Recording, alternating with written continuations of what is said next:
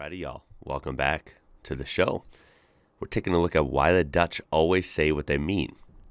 Sounds pretty straightforward, literally.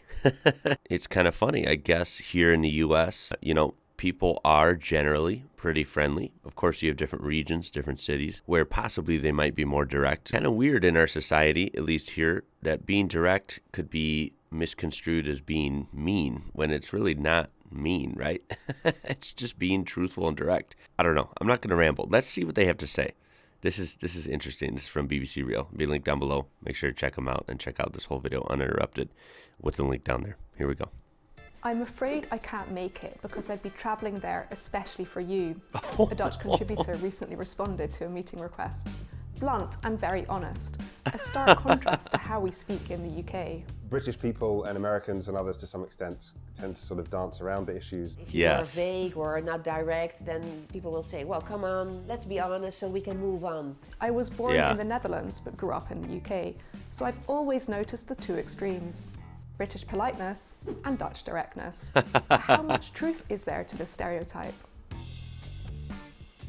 Well, that point they made right away, dancing around things, being overly polite, to be fair, can end up, I guess you could say, wasting time, right? It's not the most efficient, if we can put it that way. If you're planning something or, reviewing something together with someone, dancing around stuff, being overly polite, not saying the direct truth and what you feel about something or whatever, it could end up ironically causing issues. So there's truth to that. Being direct, which means that the style is that the messages are quite precise and clear. They say what they mean what they say. So yes is really yes, and yet no is really no. Tomorrow is really tomorrow. Whereas in most other countries, the communication style is indirect. Yeah.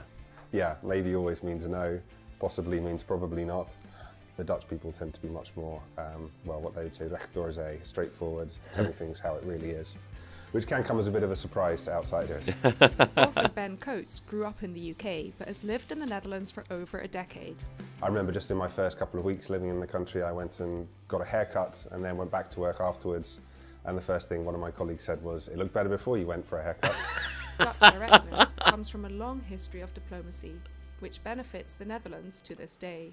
The direct communication style is part of the consensus culture. The Netherlands was formed based on Calvinist roots going back hundreds of years, became a great trading nation and a very successful wealthy nation during the 17th century golden age. You have a political culture which is extremely focused on consensus and compromise here. So people learn to share ideas and come up with own opinions. And it was needed to be honest about your ideas and your thoughts and your opinions so they could find out a common solution. Yeah. And that still is. It is deep-rooted and it's still a part of the communication style. Yeah, that is honestly how it should be if you think about it, though. That's not a bad thing. It's great, right? Everyone gets to truly voice their opinion, their perspective, and common ground, solutions, whatever, can be found in the quickest way. And everyone knows where everyone sits on a subject or whatever. The haircut thing was really funny, right? Most likely, you're not going to hear that from most people. You might razz on your close friends and stuff for fun, but it's still abstract. Now that I think about it, the way you interact, at least with most people here in the U.S., is kind of like abstract. It's like if there is the most direct truth and subject in the center, you spend the whole time doing circles dancing around it with you and whoever you're interacting with for minutes on end, like possibly, right? It is kind of weird. I don't know how to describe it. It is just different. Most people are not straight up direct like the examples we've seen just in these couple minutes. So it is very interesting. I went to meet business psychologist Aukje Nauta, who explains that this cultural stereotype means the Dutch sometimes come across as rude. I think that the Dutch are perceived as more direct because we use less often words like please, could you please, should you, and that explains why we come across as less polite. In the Netherlands, being polite is as important as in England. It's meant to be honest and clear, but it's Yeah. often perceived as being rude and even arrogant. The reason why cultural comparisons are problematic is that it leads to stereotyping. This means that when you look at a Dutch person as very rude and direct, you are not that curious about what kind of person he or she is. And I think it's important to be curious after each other, because then you can make much better connections than when you put someone in a box instead of being really interested in a person.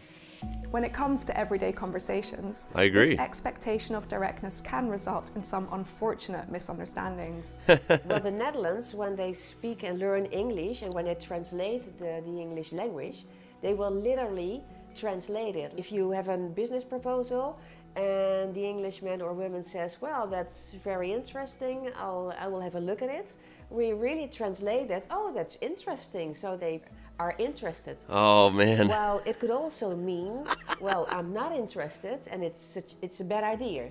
You can never just straight up say that someone's... That's so accurate. I didn't even really think about it too hard until watching something like this. A lot of people, if you're closing a conversation and you're gonna part ways, a lot of people will just leave with these generic, like, okay, that was great, we'll take a look at it. Yep, we'll talk to you later. It's it could mean that you were interested and you're gonna look it over, or it could mean that you're totally not, and it'll just fade away and no one will ever bring it up again. It is very bizarre, right? I mean, just saying, I don't think that's going to work for me, or, I'm not really interested, or just saying, I'm not interested in that, but I appreciate your time, whatever, blah, blah. I'm surprised that's not more common. Where did the directness fall away? Like, at least here in U.S. communication. It is pretty weird. Granted, there's always exceptions to the rules. Obviously, there's direct people here and everywhere, but I'm saying for the most part, this is pretty spot on so far. It's very funny.